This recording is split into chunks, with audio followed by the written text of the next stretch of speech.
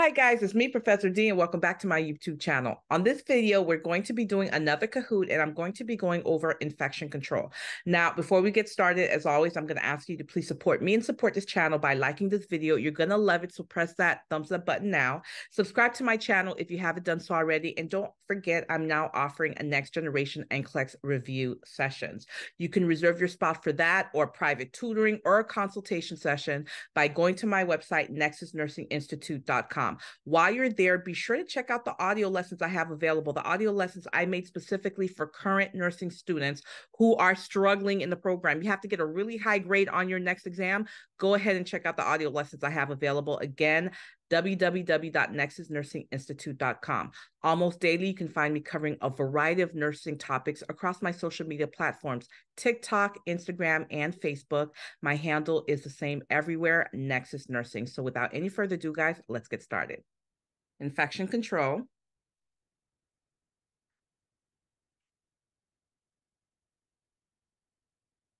Select all that applies.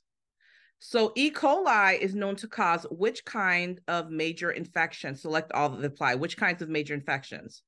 We have gastroenteritis, we have urinary tract infections, candidiasis, HIV, gonorrhea, chlamydia.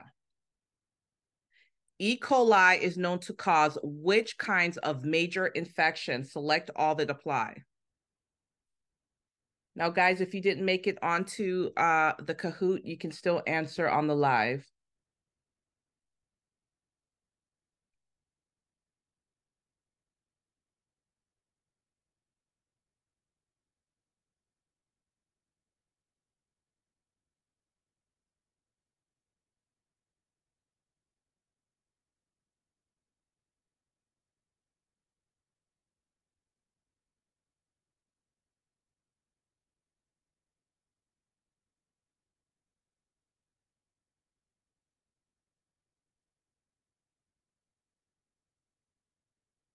Okay, most of you guys got it correct, and the correct answer is GI and GU, right? Gastroenteritis, urinary tract infection. So E. coli, this bacteria, we find it where? In the gut.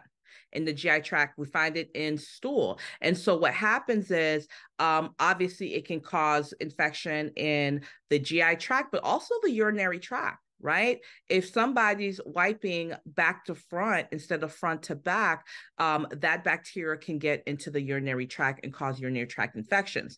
Now, candidiasis, this is a type of fungal infection. HIV, gonorrhea, chlamydia, these are what? Sexually transmitted infections. Make sure you guys know the difference. Select all that applies.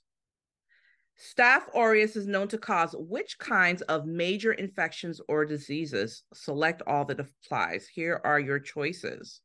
Wound infections, pneumonia, food poisoning, cellulitis, malaria. Professor D, no clue, I give up.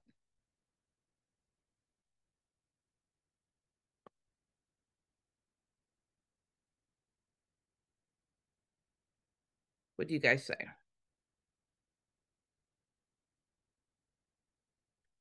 Staph aureus, what types of infections, what type of major infections do we usually see that it causes?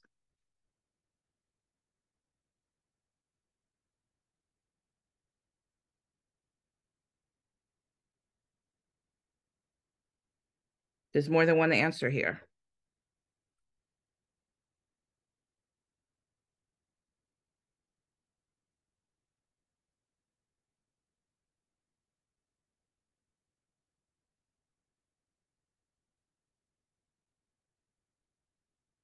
Okay.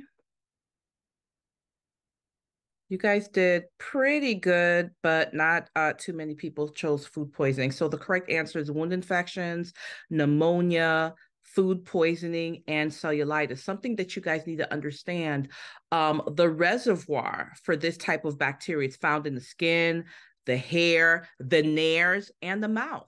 Right? So this type of bacteria can cause wound infections, pneumonia, food poisoning, and cellulitis. Not malaria. We'll see that more like from what? Mosquitoes.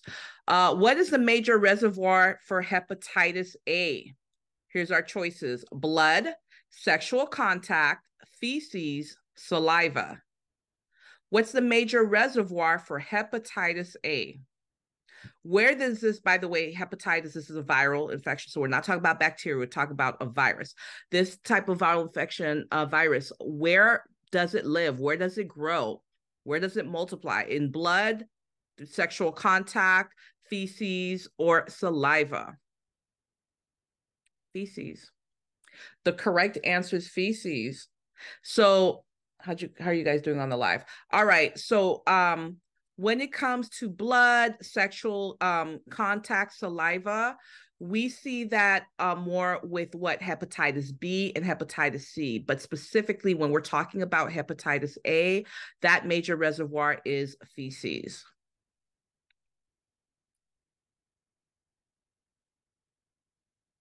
What's the mode of transmission for a particle that's larger than 5 microns and can travel up to 3 feet?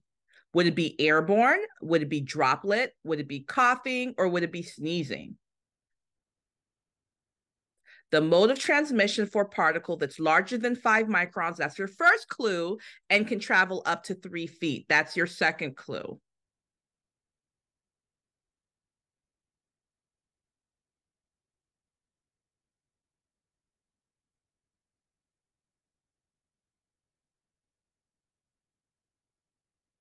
Very good. Droplets. So droplets, they're very large particles. That's why they'll travel up to 3 feet.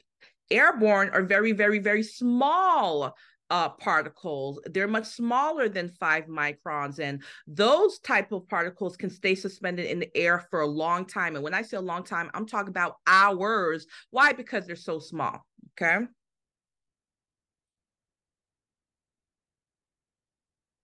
Select all that applies. What are localized symptoms of infection? What are localized symptoms of infection? Select all that applies. Here are the choices: pain, fever, tenderness, increased white blood cells, warmth and redness at the site, malaise, and anorexia. What are localized symptoms of infection?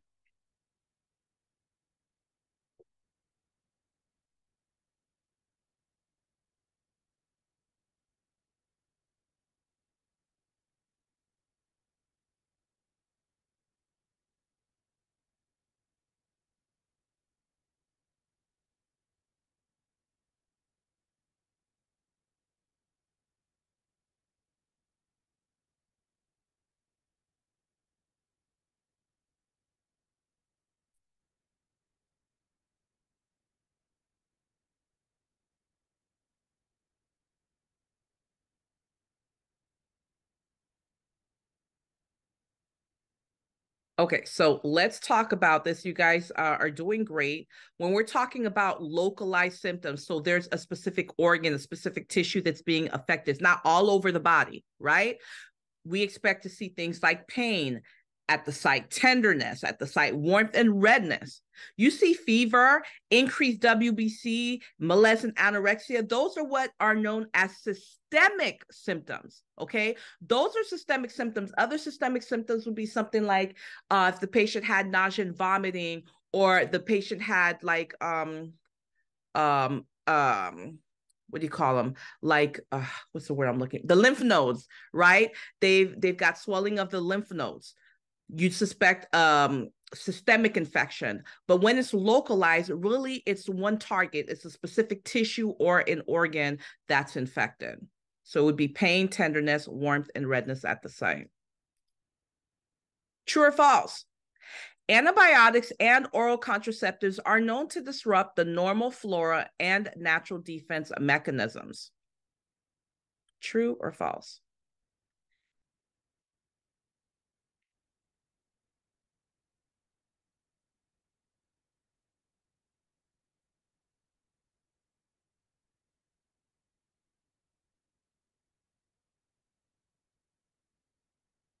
Very good. This is absolutely true. And that's why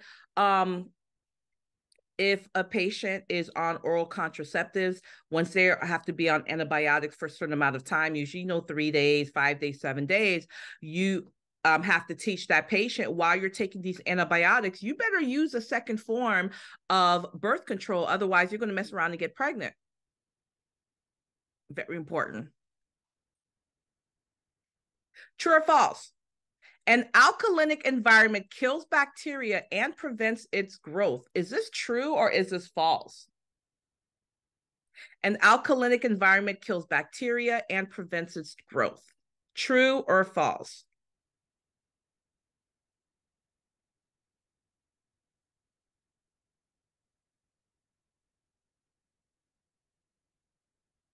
False. You guys are doing a great job on the Kahoot, but on the live, I saw so many truths. That is absolutely false. It's the opposite. It's an acidic environment. An acidic environment kills bacteria and prevents its growth. Okay, bacteria doesn't thrive well in an acidic environment, and they definitely don't reproduce or multiply well in an acidic environment. So it's acidic, not alkalinic. The interval between entrance of the pathogen into the body and appearance of that first symptom, what is that known as? Is it the incubation period? Is it the symptom stage? Is it the illness stage or the convalescent stage? That time between when that patient's actually infected, that pathogen enters their body, and you start seeing those first signs and symptoms of infection. What's it called?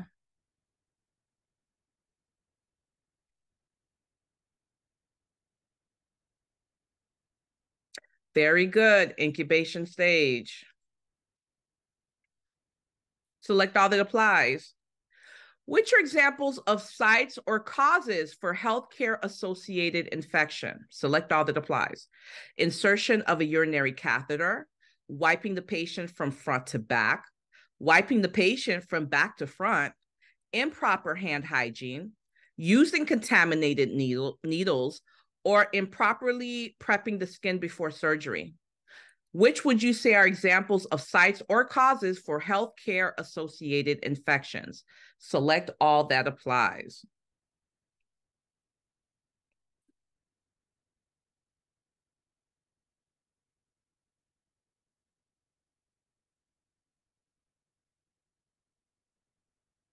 There's more than one answer.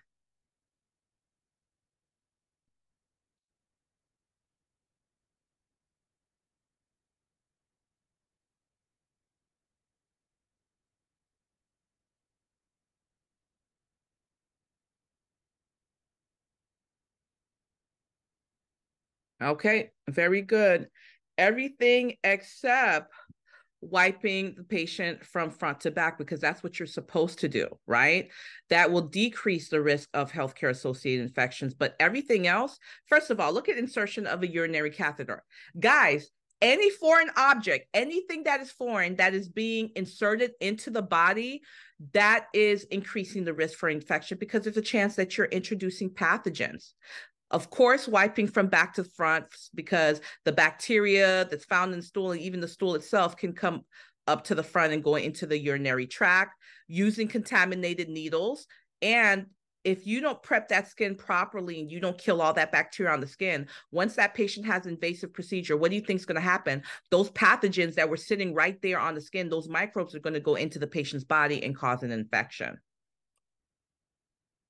True or false? Breastfed infants have less immunity than bottle-fed infants. Is this true or is this false?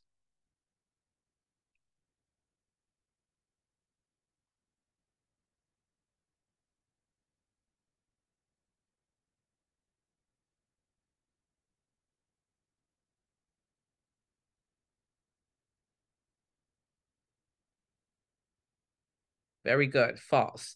It's the opposite. Breastfed infants have much more immunity than bottle-fed or formula-fed infants, I should say. Word cloud. So I want you to type in your answer.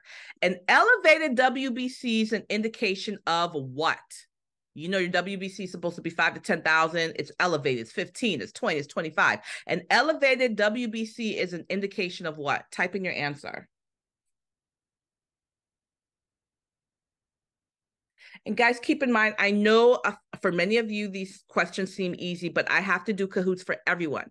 So not only med-surg, but I can do Kahoots for fundamentals or foundations of nursing, or baby student nurses as well. Infection. Okay, very good.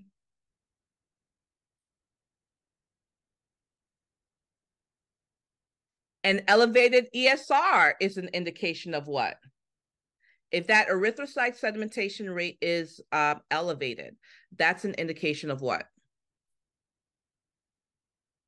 So yes, as I was saying, I have to do Kahoot for the baby student nurses as well. So please don't complain in the comment section saying these questions were too easy. I have to do Kahoots for everyone.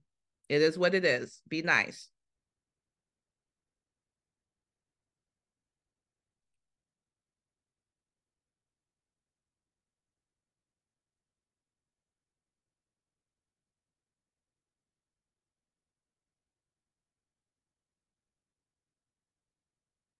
There we go. Inflammation.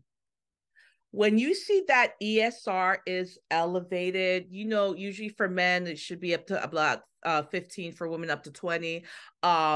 When you see it elevated, that lets you know there's inflammation. We don't know where that inflammation is, but it lets us know that inflammation is present in the body. Not only ESR, also CRP.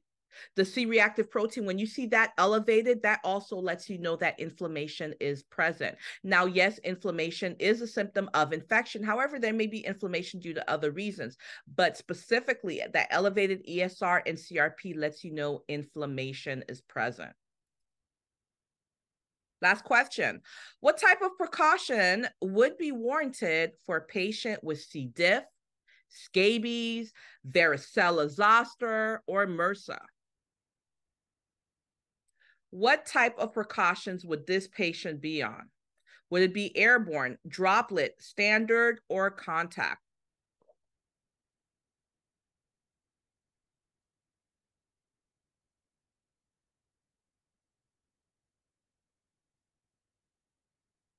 Okay, very good. You guys got it. Contact precautions. When it comes to contact precautions, guys, you're going to wear a gown and gloves. You're going to make sure that this patient is in a private room if possible. If it's not possible, you're going to put them in a room with somebody else that has the same type of infection, but preferably speaking, you want that patient in a private room. Now, for airborne precaution, it would be a patient with something like, chicken pox, TB. For droplets, something like, strep throat. And standard, just, standard precautions are precautions you use for anyone when you're coming into contact with bodily fluids. You're going to put on gloves, whether, it's feces, stool, vomitus, blood, you name it. All right, guys, you guys did a great job. Let's see how you did.